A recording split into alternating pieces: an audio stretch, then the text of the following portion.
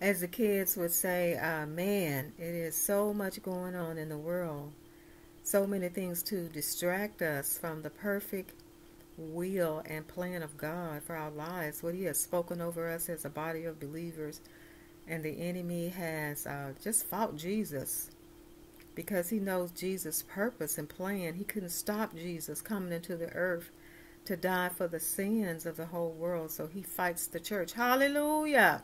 The church that Jesus established, the foundation for believers, the place for us to gather in fellowship, to receive witness and revelation, knowledge and understanding of God's Word. And so here we are in a war-torn world. Some are fighting against each other. Some are fighting against truth. Some are fighting against the knowledge of Jesus is the Messiah. He is the soon-coming King, that He's been on earth once and He's coming back again. And the enemy wants to get as many people as possible to burn with Him in the lake of fire. That is His eternal damnation. And so He is distracting, He is dividing, He's causing racism, He's causing hatred to inflame, He's causing one culture or one race to believe that they are better than another and degrade and low rate other races. But God created us in His image and after His likeness, so He sees all of us the same. Hallelujah. No matter what our skin color is, no matter what our demographics are, hallelujah.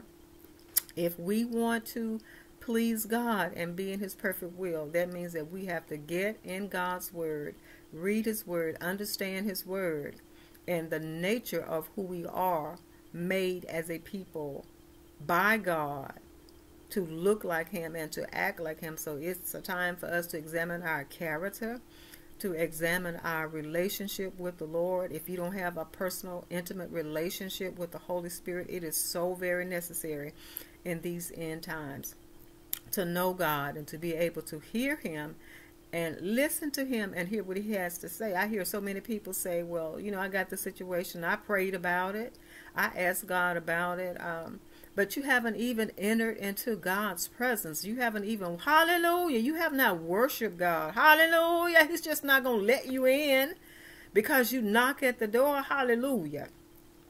Hallelujah. The Bible says that my sheep, the Lord says, my sheep know my voice, and a stranger they will not follow. So unless you are a sheep, unless you belong to God, He might not hear what you're saying unless you are repentant, unless you are saying that I believe in the living Son of God, the only begotten Son of God. He might not hear your conversation.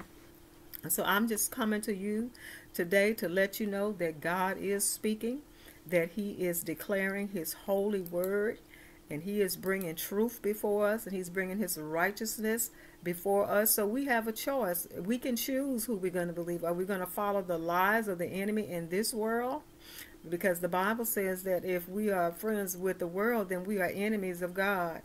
And I want to share this revelatory word this morning that the Lord began to speak after I read Scripture, after I started having a talk and relationship with Him. I entered into covenant with God by reading His Word. That's part of our covenant relationship, is that we read the Word of God to understand it, to apply it to our daily lives. Revelations 8:3, I was reading the entire chapter, but after the 3rd verse, the Lord began to speak.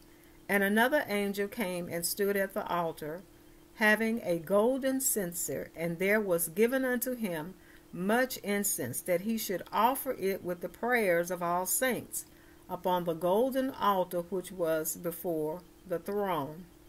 And this is when the Lord began to speak, and He wanted me to know that, He was hearing my cry, and He's hearing the multitude of the cry of His people. He says, I have heard your cry, and the multitude of people speak in my name. And so God is letting us know, He wants us to know that we're not just praying, hallelujah, we're not just praying in vain, hallelujah, that there is a prepared place for our prayers, hallelujah, and they go up before Him, hallelujah. Our prayers are on the altar of God in a golden censer, hallelujah. Hallelujah. So God values our prayers when we pray. Hallelujah. Then the Lord began to speak. He says, daughter, and that's me. He calls me daughter because he mahasata, because he knows me, because I have a relationship with him. And he says, tell my people not to fear this enemy, Satan, the devil, Lucifer, whatever he's calling himself in this hour. He said, this enemy that you now see, you shall see no more.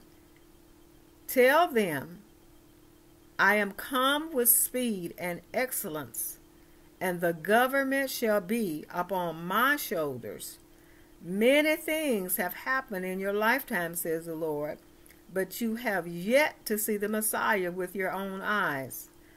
I am coming, children, to settle all things. I am coming with swift justice. I am coming to reward the faithful, those that endure unto the very end. But the end is not yet, says the Lord. Hallelujah. So God has just given us his mandate. He made a promise that he was coming. He made a promise that we are going to see him as he is. Hallelujah. He's coming to settle all things. Things have not been balanced in the earth. Hallelujah. And our enemies have been working against us. And he's saying that he's coming with swift justice in politics, in government, in relationships, and worldly matters. The Lord says he's coming with swift justice. And he goes on to share scripture, Exodus 14 and 13. Isaiah 9 and 6, and Matthew 24, 12 through 13. Hallelujah. And the scripture, Exodus 14, 13 says, and Moses said unto the people, fear ye not, stand still, and see the salvation of the Lord, which he will show you today. For the Egyptians whom you now see today, you shall see them no more forever. So Egyptians is having reference to enemies. For unto us a child is born, unto us a son is given, and the government shall be upon his shoulders, and his name shall be, hallelujah, shall be called Wonderful Counselor, the Mighty God, the Everlasting Father, the Prince of Peace. Isaiah 9 and 6, that's talking about Jesus. And because iniquity shall abound, the love of many shall wax cold. But he that shall endure unto the end, the same shall be saved. Matthew 24, 12 through 13. And people, we need to be declaring that we are the ones that are going to endure until the end, and that we are saved. Hallelujah! Because our belief, faith, and relationship with the Lord. And the Father goes on to say, my word is sure. It is not in rivalry or competition with anyone or anything. Others try to compare my word, but it stands alone. The tempter, which is the enemy of God, can tempt, but he cannot draw. He may be able to show misleading evidence that will cause a caught off guard person, and this is the description of the Lord, to follow a path that only wolves would travel. Understand this important truth, children, and know when you are caught off guard. And so even though we may be believers and Christians, believing the word and the heart of God, we can get caught off because of distractions, how we get distracted, and how we begin to put insight into worldly things and believe worldly things, media, social media, and all of that. And the Lord calls us caught off guard, that we need to check ourselves and get back in our right place where we belong as Christians under the Now Faith movement. Now faith is the substance of things hoped for and the evidence of things not seen. John 12, 31 through 32 states, now is the judgment of this world. Now shall the prince of this world be cast out. And I, if I be lifted up from the earth, will draw all men unto me. So Satan has a fate. He is going to be cast out. Hallelujah.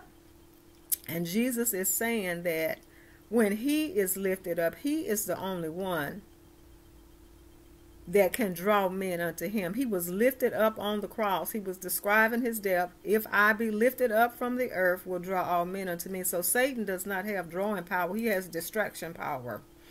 The enemy, says the Lord, makes an empty sound, but his sound is loud and is hollow, but it has no foundation. We have to examine statements to see if they are lies or to see if it's a truth. And it can't be part truth. It has to be all truth to be holy and righteously coming from the Lord. And the Lord goes on to say, a deafening sound causes a man to want that sound turned off. If he does not know where the sound is coming from, then he goes to look for that sound. Children, this is a trick. Once the enemy has your attention, he begins leading to a false path. And so I can remember times myself when I was lying in bed and I could hear sounds in the kitchen, sounds all over the house, sounds, like things are falling, things are up in the roof and everything, loud noises to disturb me from my peace. And once I get up to go to investigate, then I'm out of my peaceful state because I'm looking to see what's wrong. And so that's a trick of the enemy. He makes loud noises through social media. He makes loud noises through our children getting contrary and disorderly and rebellious in our marriages. What we hear on social media, someone trying to get subscribers or get attention, the headings, the headlines that they may use just to get you to click on whatever it is they want you to see or listen to. Hallelujah, Lord. That's not my purpose and that's not my goal. My goal is to have you follow me as I follow Christ. And when I begin not to follow Christ, I'm asking you, please don't follow me. Praise God.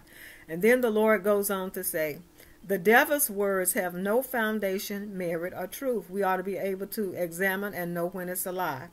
The enemy's words cannot stand up to my court law, says the Lord. The purpose of the enemy's misleading is to bring my people into agreement with his lies and falsehoods. Be warned, children. If you follow a lie, you will carry a lie. And this is the word of the Lord. And I want to give a couple of more scriptures. Psalms 92 and 13. Those that be planted in the house of the Lord shall flourish in the courts of our God. So the Lord does have a court. He does rule. He is king over the land, over all courts in the land. It's the highest court. Hallelujah. And so this is what we are going to be judged by. We're going to be judged in these physical bodies, whether we've done good or bad, right or wrong. We are going to be judged and rewarded accordingly. Matthew 16:15 through 18. He saith unto them, but whom say ye that I am? And Simon Peter answered and said, Thou art the Christ, the Son of the living God. And Jesus answered and said unto him, Blessed art thou, Simon Bar-Jonah, for flesh and blood has not revealed it unto thee, but my Father which is in heaven. And I say also unto thee, that thou art Peter, and upon this rock I will build my church, and the gates of hell shall not prevail against it. Again, Matthew 16:15 through 18.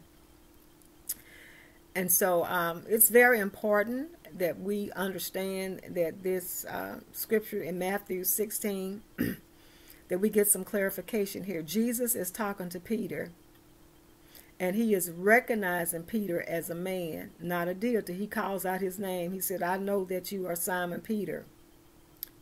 And Jesus references a rock, and the rock that he's talking about is not Peter. It's a foundational truth spoken by Peter. And so God is congratulating Peter for having discernment, for having ears to hear from the Father. This was a revelation revealed to Peter from God that Jesus was the Christ and that he was the Son of the living God. And so after Peter spoke this statement, Jesus repeated it. He's given clarity to truth by confirming that he is the Christ and that he is the Son of the living God. And by repeating what Peter spoke, Jesus established a precedence that he was the only one qualified to build his church, and that once the church was built, the gates of hell could not prevail against God's wisdom, his purpose, and his plan. And so since the devil knows spiritual laws, he will never be able to erect the church. He knew this. He couldn't build the church.